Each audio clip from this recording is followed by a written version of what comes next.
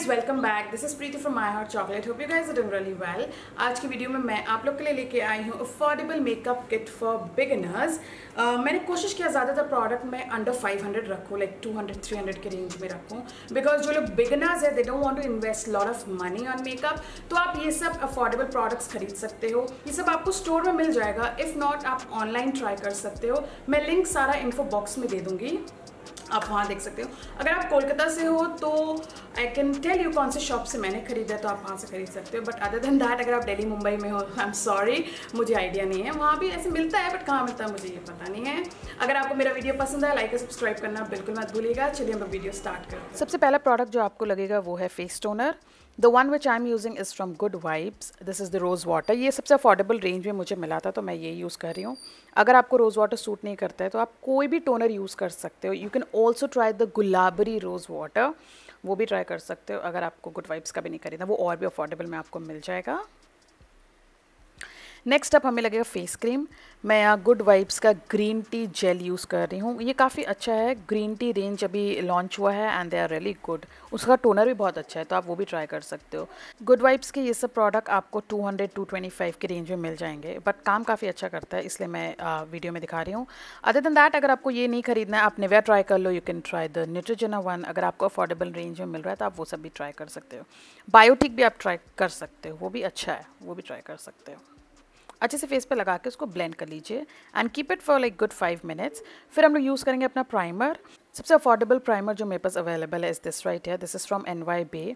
Gel base primer है। All skin type आराम से यूज़ कर सकते हैं, ज़्यादा एक्सपेंसिव भी नहीं है। आई थिंक अराउंड 225 ऐसी कुछ है।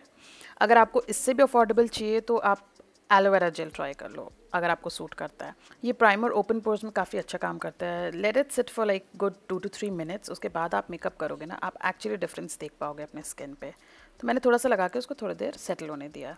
For my foundation I have use the wait and wild foundation. ये अराउंड 500 रुपीज़ का है, बट बहुत अच्छा है। वेट एंड वाइल्ड के प्रोडक्ट्स दे आर अफोर्डेबल, लेकिन काम काफ़ी अच्छा करता है, कवरेज अच्छा देता है। मैंने सिर्फ एक कोट ही लगाया, 2 कोट का मुझे ज़रूरत भी नहीं पड़ा।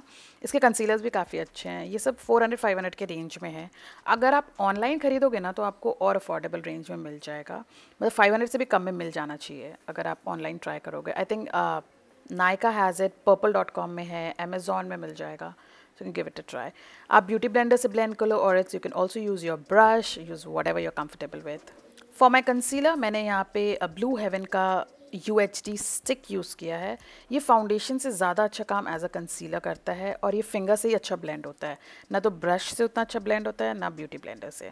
तो आप इसको एज अ कंसीलर यूज़ कर सकते हैं। दिस इज़ अराउंड 120, 23, 40 ऐसे कुछ रेंज में है, लेकिन एज अ कंसीलर काफ़ी अच्छा है। अगर आप अफोर्डेबल रेंज के प्रोडक्ट्स ढूंढ रहे हो तो ब्लू हेवन के कुछ कुछ प्रोडक्ट्स काफ़ी अच्छे हैं। सारे उतने अच्छे नहीं हैं, बट या कुछ कुछ आप यूज़ कर सकते हो। फ्रैंकली स्पीकिंग, मैंने इसको मतलब टी जोन एरिया में लगा लिया। अपने आईलिड में भी मैंने यही यूज़ किया था, उसके ऊपर मेकअप किया था, तो मेकअप भी काफ़ी अच्छा और देरी तक टिका भी रहा। So you can try this UHD stick. Price और लिंक मैं नीचे इन्फो बॉक्स में दे दूँगी। ये ऑनलाइन भी आपको आराम से मिल जाएगा, so you can try this as well. Compact ले मैंने यहाँ यूज़ किया है लैक्मे का compact. This is one of my favourite. You can also try Maybelline। SQ का लूज पाउडर अच्छा है। वेट एंड वाइल्ड का पाउडर भी अच्छा है। अगर आपको एकदम ही अफोर्डेबल चाहिए तो आप बेबी पाउडर यूज़ कर लो। बस सेट करना है हमें अपने कंसीलर को, ताकि वो सारा दिन क्रीज ना करे। तो मैं लैक्मे प्रेफर करती हूँ, बिकॉज इसका कलर भी ना मेरे स्किन टोन के हिसाब से बहुत लाइट भी नहीं है, तो काफ़ी अच्छा सेट हो जाता है मेरे स्किन के साथ। तो आप अपने स्किन के हिसाब से कॉम्पैक्ट सेलेक्ट कर सकते हो। फॉर माई आईब्रोज मैंने यहाँ Maybelline का ब्राउ पेंसिल सेलेक्ट किया है। बहुत अफोर्डेबल भी है। I don't know whether this is available और नॉट। अगर आपको ये नहीं मिलेगा आप लैक्मे ट्राई कर लो, मिस क्लेयर ट्राई कर लो, उसका भी पेंसिल काफ़ी अच्छा है। सो आप ये सब ट्राई कर सकते हो अफोर्डेबल रेंज में। फॉर माई ब्लश मैंने यहाँ ब्लू हेवन का सेलेक्ट किया है। काफ़ी पिगमेंटेड है, जैसे कि आप यहाँ देख सकते हो, और बहुत कम रेंज में, अराउंड 120 या 10-30 ऐसे कुछ है। एक बार में पूरा प्रोडक्ट मत लगाना, ब्रश में लेके थोड़ा सा उसको डैप कर लेना और फिर प्रोडक्ट लगाना। मुझे रेंज के हिसाब से ये प्रोडक्ट काफ़ी अच्छा लगा, तो आप ये वाला ब्लश ट्राई कर सकते हो। दे हैव वेराइटीज़, तो आप कोई भी सेलेक्ट कर सकते हैं, but they are really pigmented. For my eye shadow मैंने मिस क्लेयर का पैलेट सेलेक्ट किया है। ये मैंने स्टोर से ख़रीदा है। I don't know whether this is available online, but इसके कलर्स बहुत अच्छे हैं, मैट हैं, and they are really pigmented. ये अराउंड 400-500 का था, बट रियली गुड। आप के पास अगर मिस क्लेयर नहीं है, आप मिस रोज़ भी ट्राई कर सकते हो, और else you can also try the wait and wild palette. उसमें कलर सिलेक्शन कम है बट वो भी बहुत पिगमेंटेड और अच्छा है, और 500 के रेंज में आ जाना चाहिए। मैंने मूव कलर लिया, जस्ट अपने पूरे आईलिड में उसको अच्छे से लगा लिया है। फिर मैं क्या करूँगी, इसी कलर को अच्छे से ब्लेंड कर लूँगी। अब ओनली यूज्ड 1 कलर, और मैंने अपना आई मेकअप क्रिएट किया है। बहुत ज़्यादा मुझे क्रिएट नहीं करना था। आजकल ये सब ट्रेंड में है, एक शैडो लगा लो, उसको अच्छे से ब्लेंड कर लो, सब बहुत ट्रेंडी है आजकल। फिर मैंने सेम कलर को ही अपने लोअर लिड में भी अच्छे से लगा के उसको ब्लेंड कर लिया था। बहुत ज़्यादा कलर्स नहीं यूज़ किया मैंने, जस्ट 1 और 2 कलर्स। फिर मैंने पैलेट से ये वाला शिमरी कलर सेलेक्ट किया और इसको जस्ट अपने मिडिल लिड पे लगा लिया था with the help of my finger से जब आप शिमरी शेड लगाओगे ना तो पिगमेंट ज़्यादा मिलता है, ब्रश से उतना पिगमेंट नहीं मिलता है। उसके बाद पैलेट में से मैंने ये लाइट पिंक कलर का शेड सेलेक्ट किया है और अपने इनर कॉर्नर्स और ब्राउ बोन एरिया में लगा लिया था, just to highlight my eyes. आप चाहे तो हाइलाइटर भी लगा सकते हो इसके बदले। इससे ज़्यादा और कलर्स मैंने यूज़ नहीं किया था अपने आईज़ पे। I think this was enough.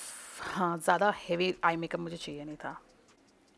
For my eyeliner मैंने यहाँ NY Bae का आईलाइनर यूज़ किया है, बहुत अफोर्डेबल है, अराउंड 100 रुपीज़ समथिंग का है। द बेस्ट पार्ट इज़ इसका जो पेंसिल है ना, वो इतना पतला और प्रिसाइज है कि आपको पता रहता है कि आपको कहाँ लगाना है लाइनर।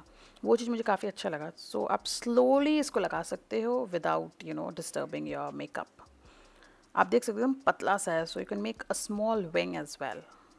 फॉर माई काजल मैंने यहाँ पर्पल का ब्लैक काजल यूज़ किया है। ये भी अराउंड 100 रुपीज़ समथिंग का है, but very very dark jet black है। इसको हल्का सा लगा के मैंने स्मच कर दिया था, बहुत ज़्यादा डार्क नहीं चाहिए था मुझे काजल।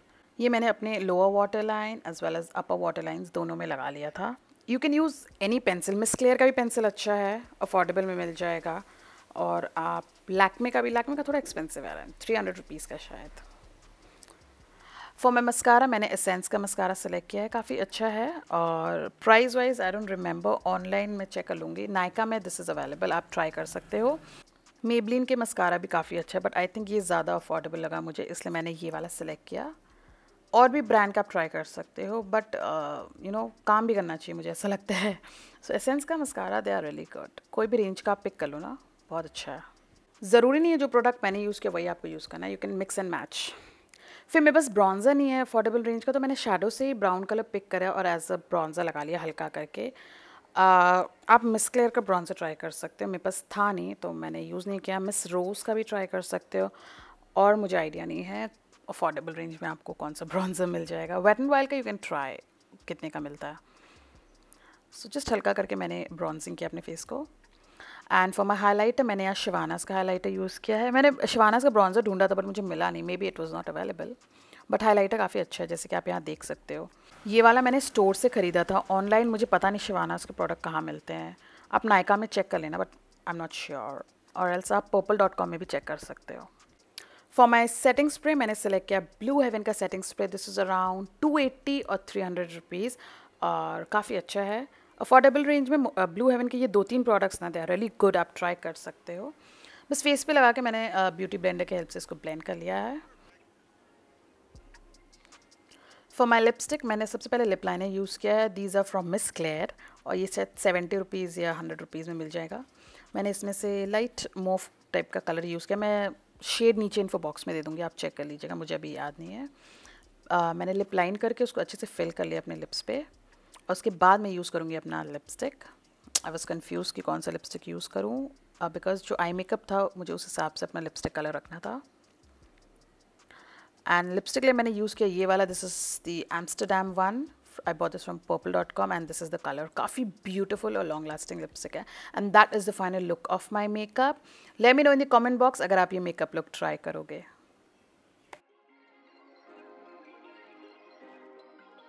So that was all for today guys. I hope आपको मेरा ये वीडियो काफ़ी हेल्पफुल रहा हो। अगर आप कोई भी मेकअप प्रोडक्ट ट्राई करोगे, do let me know in the info box. अगर आपको किसी का रिव्यू चाहिए अलग से, वो भी मुझे बता दीजिएगा। If possible I do a review for you guys. Also don't forget to follow me on all my social media, सारा डिटेल मैं नीचे इन्फो बॉक्स में दे दूँगी। Thank you so much for watching, I will see you guys soon, bye.